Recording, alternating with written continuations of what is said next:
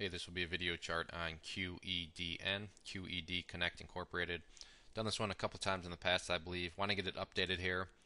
Basically for one reason, well, two reasons. First being, had some nice volume coming back in, biggest volume it's had in 2 or 3 weeks.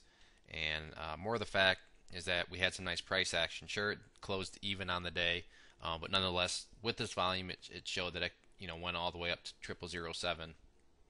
So it showed some life, showed that it can still move with an appropriate amount of volume. But my guess would be, this part of the candle today was just simply formed from traders that had gotten in and decided to take advantage of the volume. But with that being said, I think it probably wiped out some of them. So if volume can stay up like this, I think the chart's got a pretty nice looking future here this upcoming week.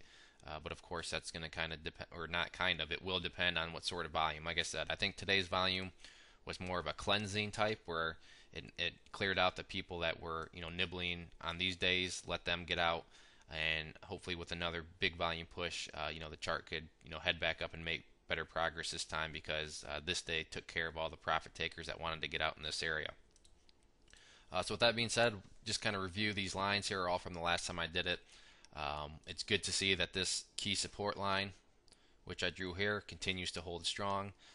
Kind of the overall pattern of the chart right now is basically a bull, pennant, bull flag, whatever you want to call it. This is our flagpole, and then we have basically something that looks like this, where this is our resistance, and then this bottom support level makes the bottom of our triangle. And then if you use your imaginations, so I'll try to draw it out. So like I said, here was the flagpole, and then here's our resistance line, and then we have this support line here. So you can kind of see a pennant here if you're out on a golf course. That's kind of what we're trying to go. This is bullish. The reason it's bullish is because it is happening within a overall uptrend context. And I say that because if you look right there at this purple line here, the 50-day simple moving average, you can clearly see that it's increasing. And even if you really squint hard, you can see the 200-day simple moving average is starting to get a positive slope to it. So that's always an encouraging sign too. So back to the chart here. The question kind of becomes, so let's say we do get some volume. What are the key levels that we want to see break and so forth? And in the short term, the key resistance is just very clearly this 0007. Why do I say 0007? Well, if you look at the price history here, actually even extending it back here, you can see that once, twice, 3 times, 4 times, 5 times, and then 6 times the price has come up and gotten knocked down by this 0007. Right here, it did get above, but you can see it never was able to close above. It just went all the way back down. So with a break of 0007, this is definitely a stubborn level to try to get through. But the good news with these stubborn types of levels is usually when they fall, they produce nice price movements. And with the way the chart's shaped up right now, I could see with a 0007 break, the price possibly making a quick move up to this level up here, which is the previous high on our move here. Or should have brought this down a little bit. But right here is the high of 0.001. So like I said, will it for sure just shoot straight up there? I don't know, but if you look at the chart and past resistances, really 0007 is the only one that's holding it back from getting back up to here.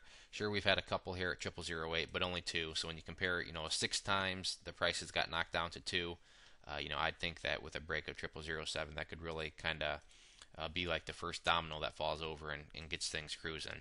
In terms of supports, this one's pretty easy too. The one you'd mainly want to hold here is the 50-day simple moving average, or just this 0004. If this does fall, then you definitely want to hold 0003, like it's been doing a great job of. I'm not going to count up all those times, but you can see the multiple times the prices dropped down there and hit that. But with the way things are looking now and the positive volume, I think the main question this week is, are the bulls going to be able to bring in enough guns and firepower to break through this 0007 level? And if they do, I don't think they're going to need quite as much firepower to get back up here to this 001 area. So should be an exciting week, and we'll kind of have to see what happens.